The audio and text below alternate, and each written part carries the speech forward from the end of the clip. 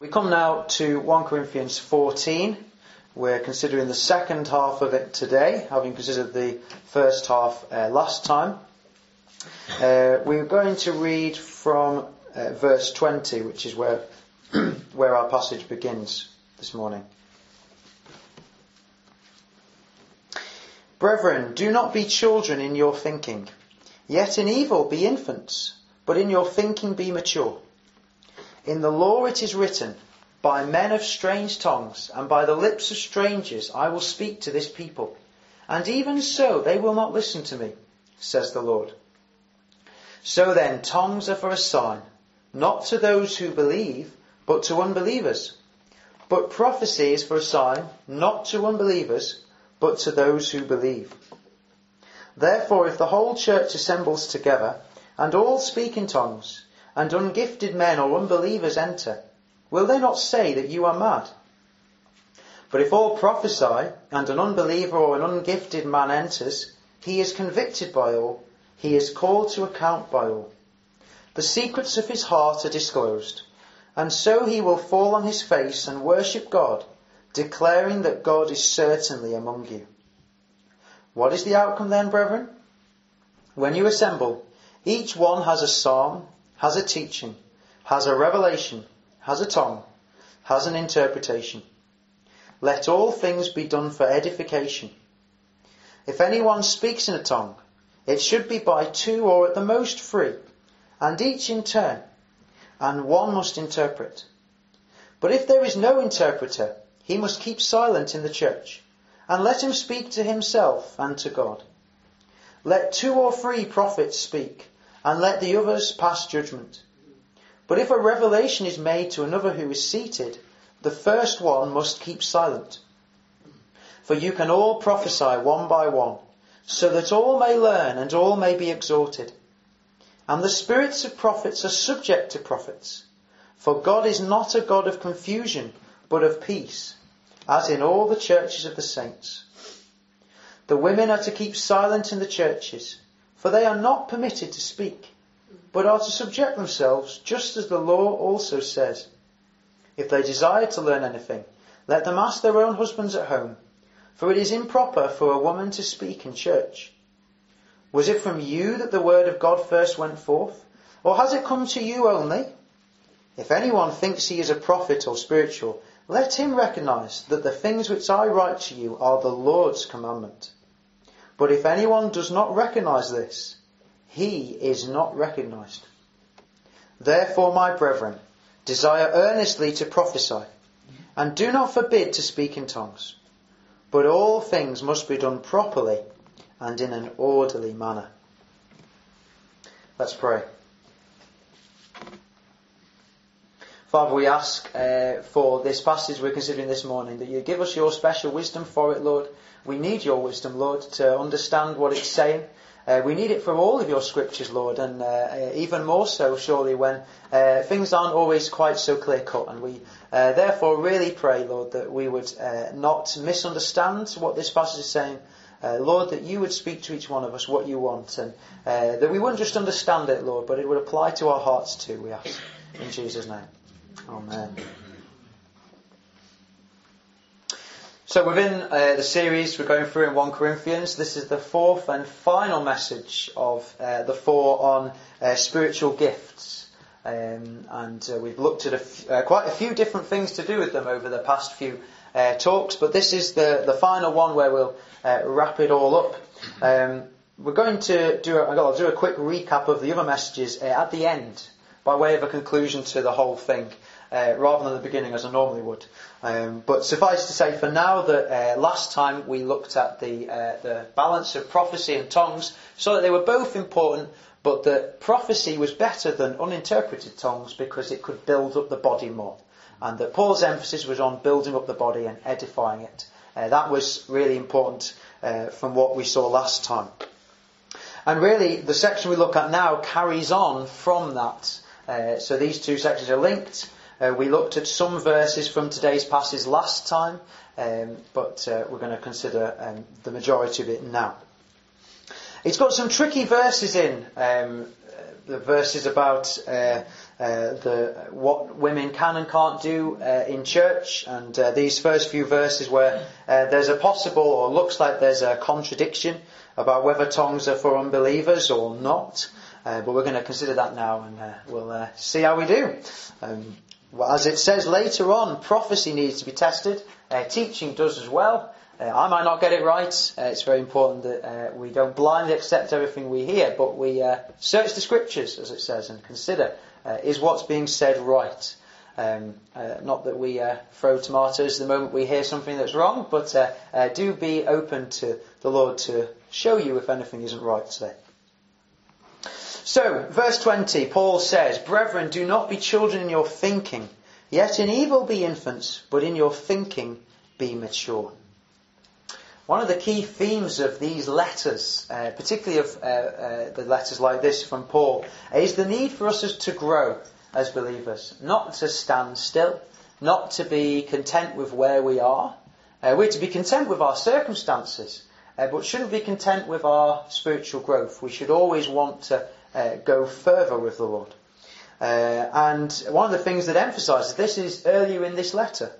If you turn back to chapter 3 of 1 Corinthians chapter 3, and we see Paul's criticism of the Corinthians for not moving on as they should have done.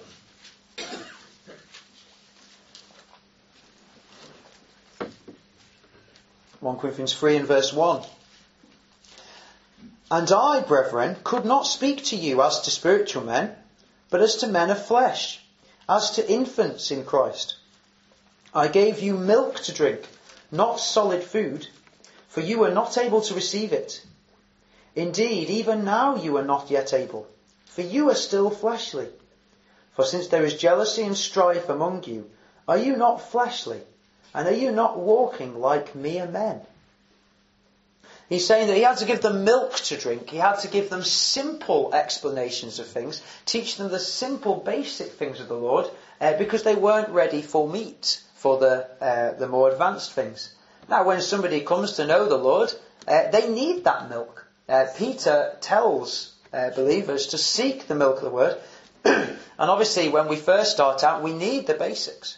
But Paul's criticism here is that even now, they're not able to receive the more advanced things because they've not grown up, shall we say, spiritually.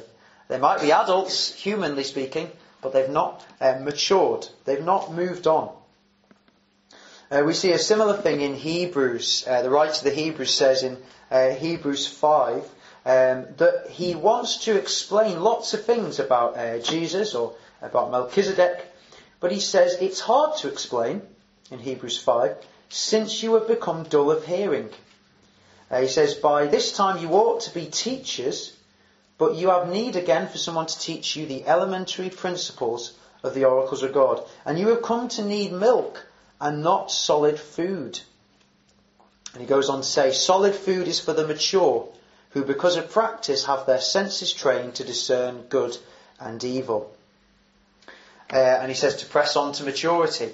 So there's the encouragement here not to stay with the simple things of the Lord, but to move on. Not just in our understanding, but in our trust of the Lord, in our love for others, in everything, to move on. And so Paul says, do not be children in your thinking. He does say, in evil be infants.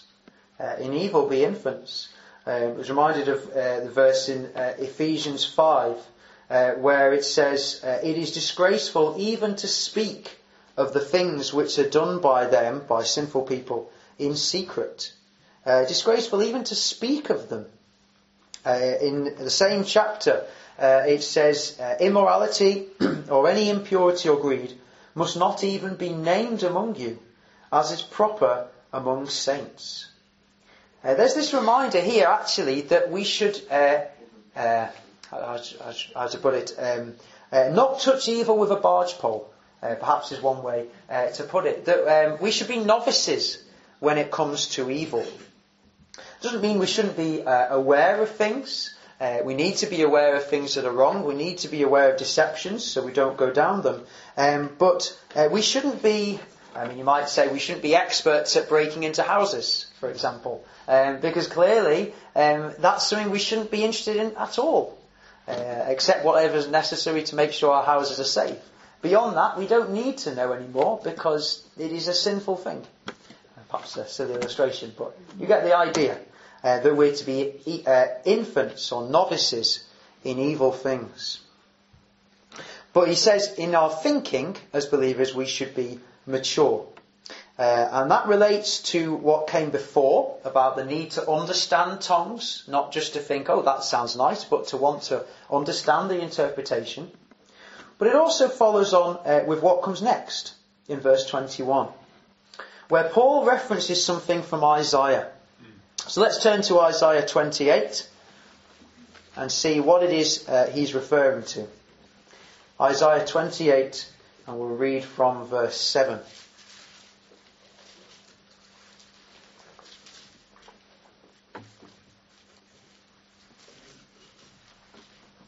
Isaiah, obviously speaking to a people who didn't want to listen, whose wisdom was corrupted. And here it even pictures them as being drunk. Some of them literally, but in their thinking, definitely not thinking straight. Isaiah 28 and verse 7. And these also reel with wine and stagger from strong drink. The priest and the prophet reel with strong drink. They are confused by wine. They stagger from strong drink. They reel while having visions. They totter when rendering judgment. Doesn't it sound a bit like some of the judgments made today? Some of the ways some people think. For all the tables are full of filthy vomit, without a single clean place. To whom would he teach knowledge? And to whom would he interpret the message? Those just weaned from milk, those just taken from the breast. For he says, order on order, order on order, line on line, line on line, a little here, a little there. Indeed, he will speak to this people through stammering lips and a foreign tongue. He who said to them, here is rest, give rest to the weary, and here is repose, but they would not listen. So the word of the Lord to them will be order on order, order on order, line on line, line on line, a little here, a little there, that they may go and stumble backward, be broken, snared, and taken captive. So this is the passage Paul quotes from, and it's not immediately clear what it's going on about, other than you probably got the gist that the Israelites weren't listening to what Isaiah or the Lord through him was saying. It probably helps to understand that when it says order on order, line on line, a little here, a little there, the Hebrew, which I will attempt, is sav la sav, kav la kav, zeh sham, zeh sham. That part of the message is the bit you don't test, you just accept it. But that is what the Hebrew is. However badly pronounced, the idea is it's almost a nonsense. It's very repetitive. It's like child speak where they babble on. Certainly as many people would take it to be. And it's like the Israelites are mocking Isaiah's message to them. There's more than one way you could take this passage, but certainly one way is that the Israelites are basically saying Isaiah is just preaching nonsense. Or he's speaking to us as if we're children. We don't need this message. What is the point in it? They're not listening. That much is clear. And the result in verse 11 is God says, well, I will speak to this people in a nonsense way, if you like. I'll speak to them through stammering lips and a foreign tongue, which ended up being the foreign tongue of the Babylonians. Because the Babylonians came in God's judgment because the Israelites didn't listen to his message. The Babylonians came and suddenly they were invaded by an army whose speech they couldn't understand or sounded like nonsense. So however you take this passage, it's clear God is saying, well, you wouldn't accept this simple message I gave. So I will speak to you in an even more complicated way, as a judgment, if you like. And that's the way we see God dealing in other places. We thought a few weeks ago about the idea of God giving people over, where if people are rebellious and they don't want to hear a message, God will give them over to what they want and make it even harder for them to hear. Like Pharaoh hardened his heart and then the Lord hardened it. So it's something of a judgment that sometimes if we don't want to listen, God makes it even harder to hear. And we see Jesus saying similar things about his parables. So there's a consistent picture here. And actually, ironically, these mockers, these Israelites who were mocking Isaiah, they were actually children in their thinking. They did actually need a simple message because they weren't ready to hear. And this is, I think, why Paul quotes from this back in Corinthians. Because he's saying in the next verse, in verse 22 of 1 Corinthians 14, tongues are therefore for a sign, not to those who believe, but to unbelievers. Now, I'll do my best to try and explain this, and I don't fully claim to understand it myself, but we see in the Bible that God talks about signs, basically something that is meant to give a message to people, perhaps of warning, perhaps of judgment, but God will set a sign for people to see. And some people heed it, and some people don't. Sometimes hard-hearted people will ignore the sign. Here, for the Israelites, the Babylonians coming was a sign, and it was a sign of judgment. They hadn't listened, so they saw another sign of the Babylonians. There was a judgment on them. It's interesting in Luke, when Simeon, the old man in the temple, blesses the baby Jesus, and he says and prophesies to his mother, this child, that's Jesus, is appointed for the fall and rise of many in Israel, and for a sign to be opposed. Jesus was going to be a sign to the people, which many wouldn't understand and would reject. Jesus himself said in Luke 11, when the crowds came around, he said, this generation is a wicked generation. It seeks for a sign, and yet no sign will be given to it, but the sign of Jonah. For just as Jonah became a sign to the Ninevites, so will the Son of Man be to this generation. And in another place he points out about Jonah being 3 days in the whale, and Jesus being 3 days in the earth. And so Jesus saying Jonah was a sign to the Ninevites. He, in effect, came back from the dead and came and spoke to them, and they heeded the sign. But Jesus was going to be a sign to the Israelites, and many were not going to heed. Even though he died and rose again, many were going to reject him. It talks in 1 Corinthians, in the passage where the letter that we're in, at the very start, Paul points out that the message of Jesus, this sign, is foolishness to some. It's something which they don't understand. You can just turn there actually, 1 Corinthians 1 and verse 21.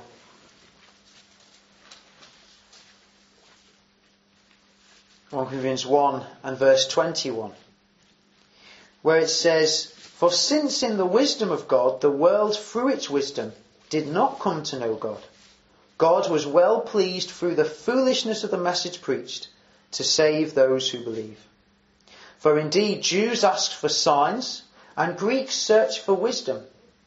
But we preach Christ crucified, to Jews a stumbling block, and to Gentiles foolishness. But to those who are the called, both Jews and Greeks, Christ the power of God and the wisdom of God. Jesus is the sign, a stumbling block to many Jews, stupidity to many Greeks who wanted some kind of wise system.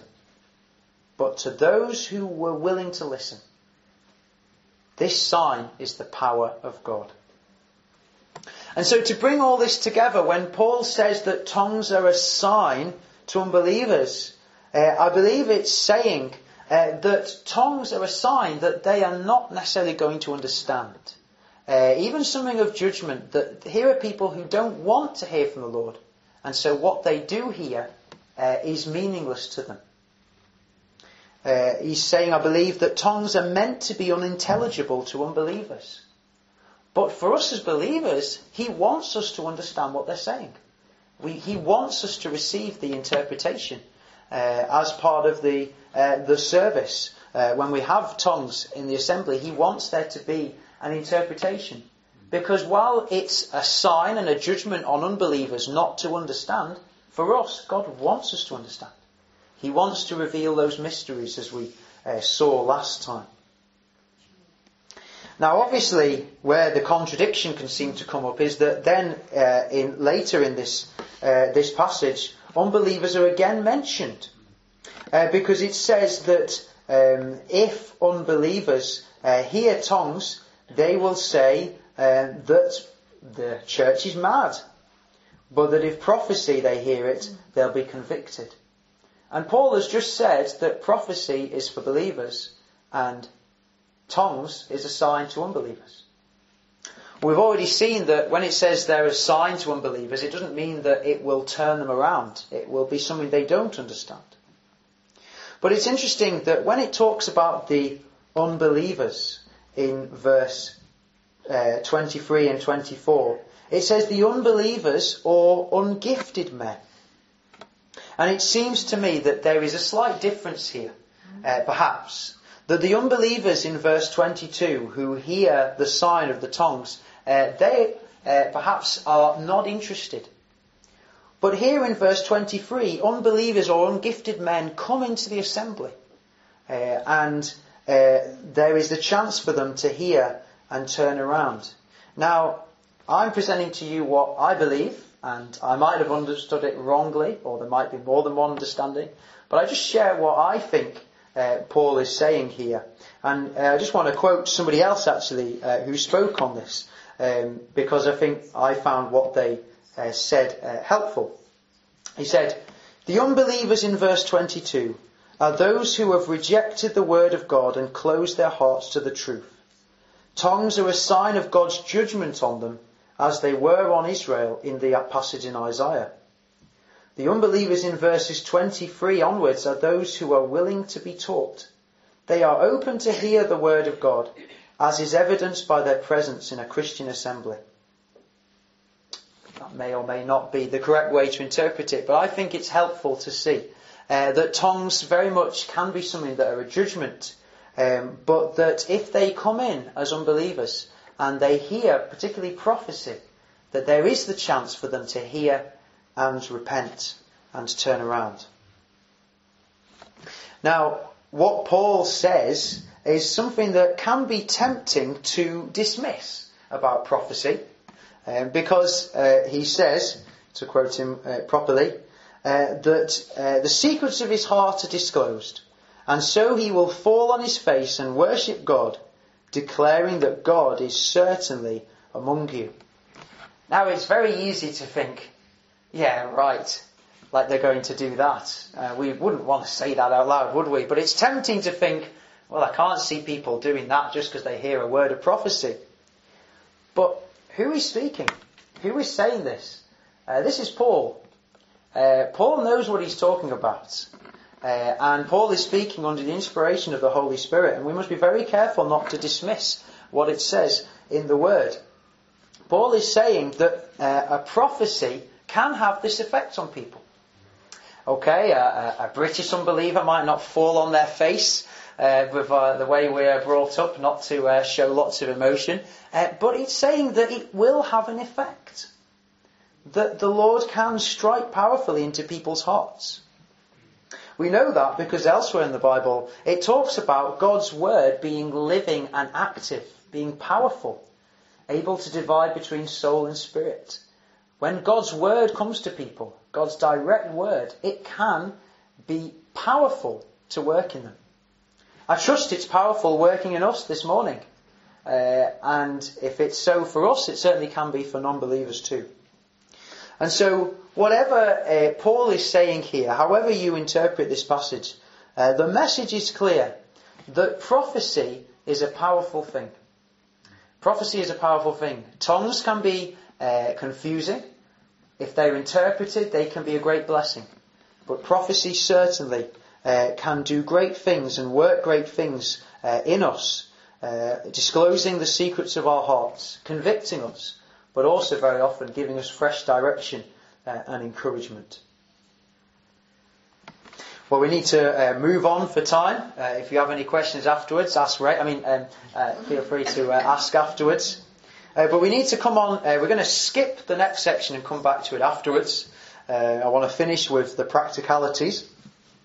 We come on to a nice, easy section on women keeping silent in the churches. This gets better, doesn't it? And we've already looked at this a bit because we looked at the issue of head covering earlier in 1 Corinthians. And so do listen to that message to see what we thought about there. But the message that Paul seems to be saying here is that women aren't to speak. And that's how you might take it at face value. Of course, we need to remember that he didn't write in English, he wrote it in Greek, so that's one thing to bear in mind. We also need to bear in mind that he wrote it to one culture with a certain understanding. But again, as we said before, we mustn't dismiss things as just cultural if it's the Word of God, and especially if you see it again and again. So let's try and see what he's saying here. The context of this passage is talking about spiritual gifts, and he's just talked about testing prophecy and about people bringing teaching in. So there's a whole lot of things going on here. We need to remember at this time that women very much were restricted. They were often not educated, so they might not have had the same level of understanding as many men. They were often discouraged from saying anything in public. So for women to suddenly be speaking would have been quite a big thing, maybe an offensive thing to people coming into the church. So we need to bear that in mind as well. Some people in Jewish circles even thought it was a sin to teach a woman. Yes, I know. So believe it or not, some people would think that actually it was just for the men to be taught. So it's good to see that Paul is very much saying that the women can learn. He's not saying that they shouldn't be educated. So that's one thing to take away from this. We also need to remember that Paul isn't a woman hater. He isn't a woman hater. We see in other places in the scriptures him referring very affectionately to women who he's worked with. He acknowledges some women as his fellow workers. He talks about Priscilla and Aquila, Priscilla being female, about her being a fellow worker, and commends her. He mentions other women as well in Philippians. So it's not that he is not interested in women at all. But he is bringing an important message here. We do need to think what he's saying. Let's look at a passage in 1 Timothy that might shed a bit of light on it. 1 Timothy chapter 2 and verse 11.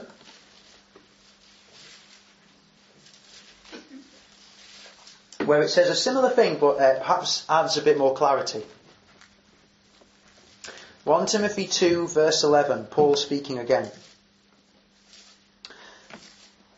A woman must quietly receive instruction with entire submissiveness. But I do not allow a woman to teach or exercise authority over a man, but to remain quiet.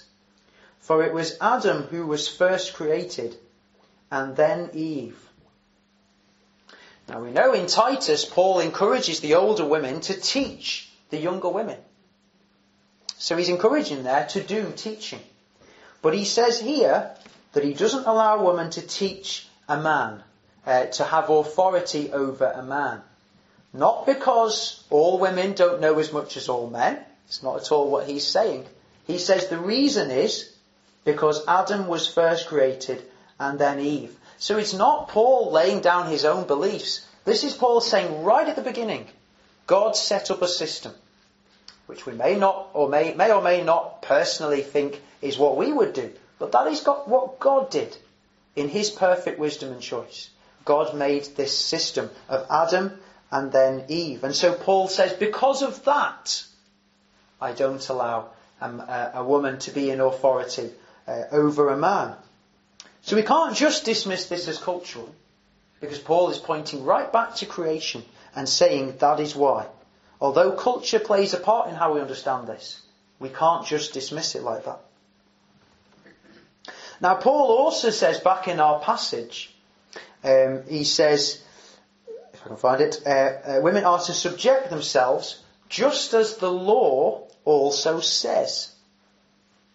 So what is he saying here? Now, when we think of the law, you heard Dave speak on this recently, that sometimes the law can mean just the Mosaic law, and sometimes it can mean the whole of the Old Testament. Well, just a few verses earlier, Paul used the law to talk about Isaiah. So it's not just talking about the Mosaic law necessarily. Again, we have to think right at the beginning of the Bible in Genesis. We have the account of the fall. And to the woman, in Genesis 3 verse 16, to Eve he said, I will greatly multiply your pain in childbirth. In pain you will bring forth children. Your desire will be for your husband, and he will rule over you. Must remember that the men did not get off scot-free. This was part of the woman's curse. The man's curse was to work, and to work hard. And for that to be difficult, as well as death to everybody at the end of their lives. So right at the beginning, God sets up this system. Adam made first, and the woman told that her desire would be for her husband. So that's the first place in the law where we see it. We see it reflected in aspects of Moses' law.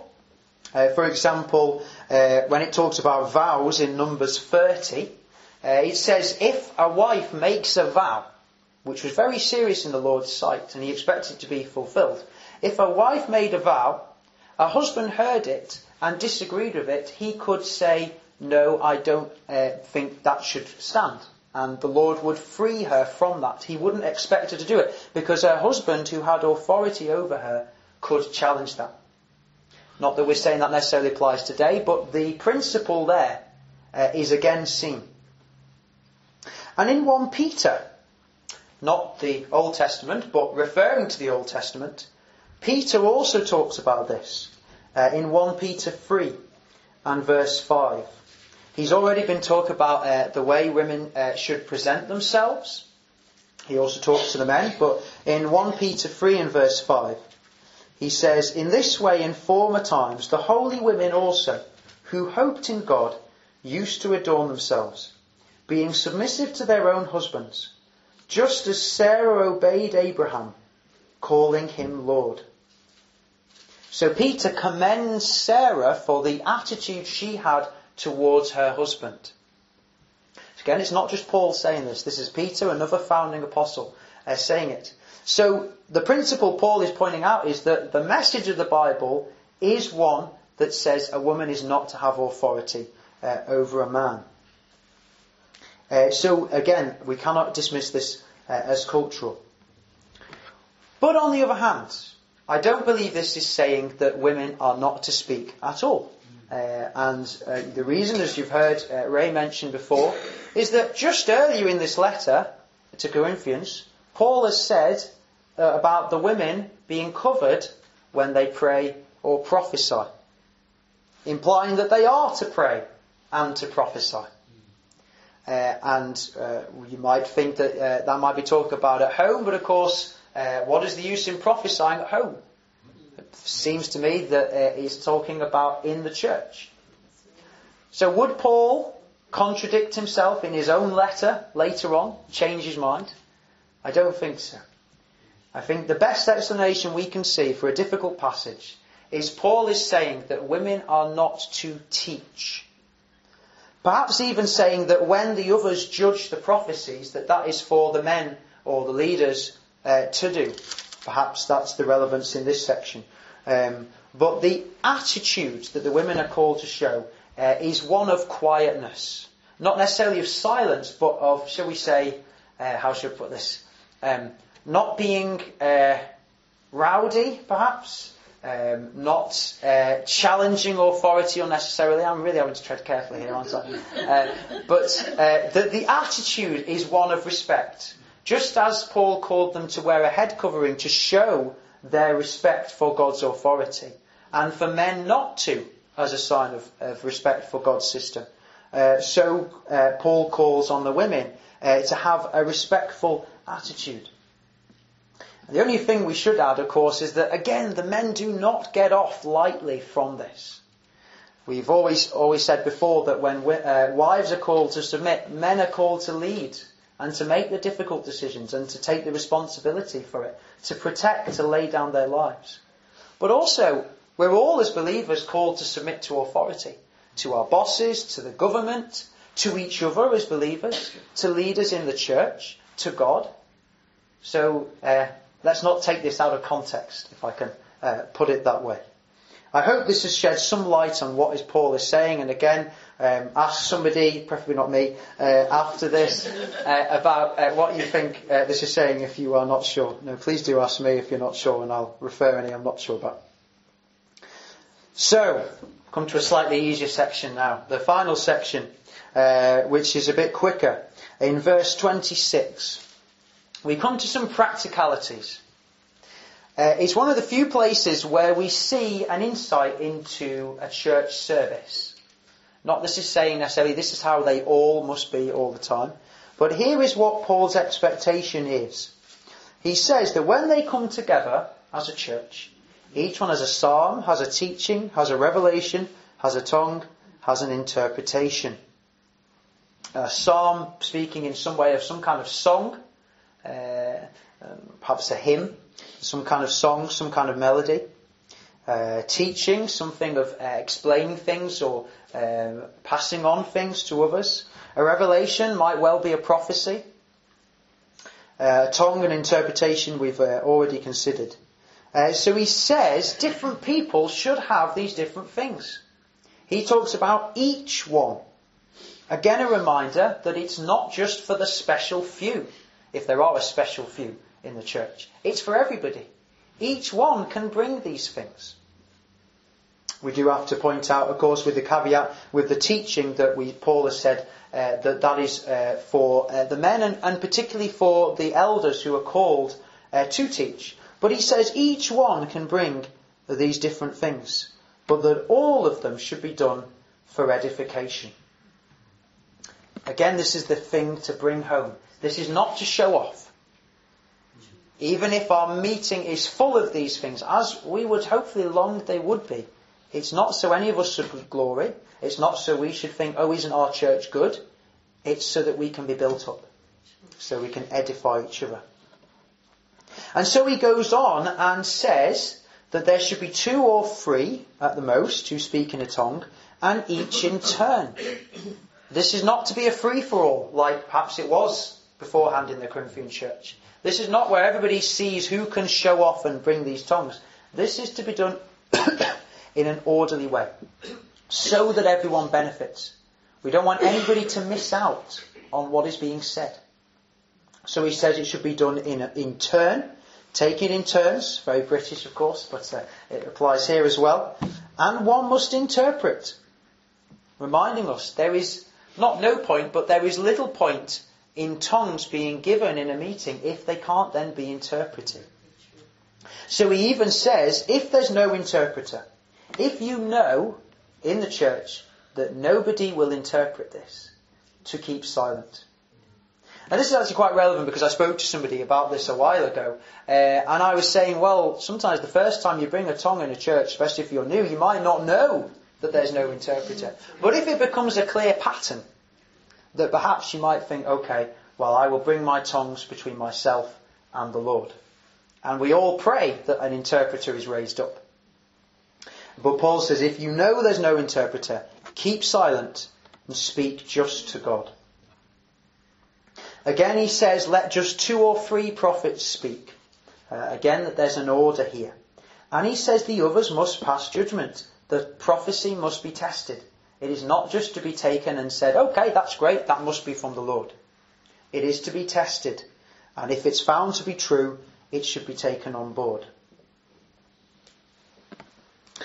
Clearly, there's something of a spontaneity here. There's a flexibility. He even says, if a revelation is made to one who's seated, the first one must keep silent. So if somebody really needs to bring something, Whoever is already stood up must give way. Don't quite know exactly what he's envisioning here, but there's a flexibility here. A willingness to say, well, actually, what you have to say is more important. I'll sit down and let you speak. A willingness to give in to each other, to prefer each other, as it says elsewhere. But there's that flexibility, again, so that the body can be built up. That is the emphasis in the whole passage. As he says, you can all prophesy one by one, so all may learn and all may be exhorted.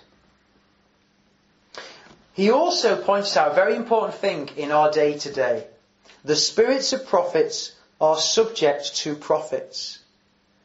It's not that we are suddenly taken on by something uncontrollable, that we just have no choice but to do something. We will certainly feel the Lord's prompting, but it's not that we're kind of taken over like an evil spirit takes over somebody. He says they are subject to the people who bring them, because God is not a God of confusion. And the reason I say about it is importance today is you might have heard of churches and situations where there is maybe uncontrollable laughter, or they talked about people barking like dogs in one thing to do with Toronto, where they just couldn't help it and they couldn't help falling down and other things. That is not of God, Paul says, because our spirits are subject to us. God wants to work through us, but we should be in control and not feeling carried away and unable to do anything. The final thing to note is it says, as in all the churches of the saints. This is not just specific to Corinth. This is not just Paul's belief. He says it is what all the churches do. And he even goes on to say, which I have lost for the moment in our passage, but near the very end of the passage, he even challenges them and says, you should be recognizing what I say as the Lord's commandment. Not as just from me, but if you truly are spiritual, if you truly understand, if you are truly somebody who's recognized as being a discerning believer, you should recognize that what I'm saying, says Paul, is the Lord's commandment. So what he's saying about gifts, about women, about the order of the church, is from the Lord. And I think that's an important way to end, to remind ourselves that this is not just Paul's opinion. And so in the final couple of minutes, just to remind us very, very briefly of all the things we've looked at over these few talks, in the hope it encourages and challenges us once more to seek these things. We saw in chapter 12 in the first message that the Holy Spirit has various roles to play. One of them is to bring gifts. We saw there's a variety of gifts. That the Holy Spirit wants to give some to one person, some to another. He wants to distribute it so that everybody can play their part. We saw that they're for the profit of everybody. And that nobody should feel inferior, because different people have different roles to play. We have the person who's the eye, the person who's the hand, the person who's the foot, as he puts it. Nobody should feel they're not part of a body. God has a place for each of us, and he wants to use you in it. We saw that nobody should be jealous of other people's gifts, though we should desire them. And we saw that we should suffer with those who suffer. We should feel each other's pain as a family. In chapter 13, we saw that actually, even more important than spiritual gifts is love. Spiritual gifts are important, but even more important is love. So however good we are, to put it that way, in gifts, if we're not bringing them in love, it is meaningless. It's actually wrong, because we're not bringing them in a right way. So love is primarily important, but also gifts. We saw that balance that Paul is trying to bring. We saw that to have that kind of love for others, we need to live a crucified life. We can't love ourselves and love others. It's impossible. We have to lay down our own lives to love other people. Last time in chapter 14, we saw the importance of edification, of building each other up. We saw surprisingly that Paul's emphasis when talking about worship wasn't actually on God, although that is what it's most about. His emphasis to the Corinthians was on the importance of building each other up. And so we should remember that our worship times mostly focus on the Lord, but also are a chance to encourage each other. And it has an important role there. We saw that tongues are mysteries, but God wants to reveal mysteries to us as believers as we go on with Him. And we saw why we say Amen. It's not just a pattern, but we saw we say it to show the Lord that we agree with somebody's prayer. And that we don't say it if we don't think the prayer was right. If we think there's something, particularly something seriously wrong with a prayer, we don't say it. But if we agree, we say a hearty amen to what has been said to identify with it. And of course, we've seen what we've seen today, which I hope will be a bit fresher in your mind. And so if you take it all together, Paul has spent 3 whole chapters talking about spiritual gifts. Yes, Corinth needed it. Yes, there seem to have been abuses. But it should speak to us. I don't know when we'll next consider a thing of spiritual gifts. I know Ray's hopefully going to talk about the baptism of the Holy Spirit in more detail soon to follow this on. But, it might be a long time before these things are mentioned again. Let's not leave it until the next time to feel convicted and encouraged to seek them. Paul says, desire them. Seek them earnestly. So let's not miss an opportunity now to ask the Lord for them. To lay our lives down in love for others and to seek to build each other up with the gifts God has made available to us. Let's pray.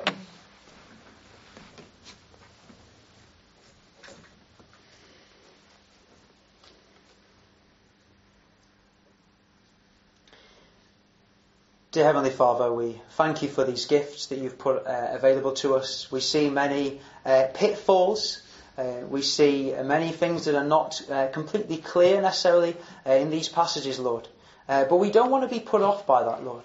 We pray, Lord, that whatever our understanding of these things are, that you would give us that childlike faith and desire, Lord, that looks to you, our Heavenly Father, and desires good things from your hand.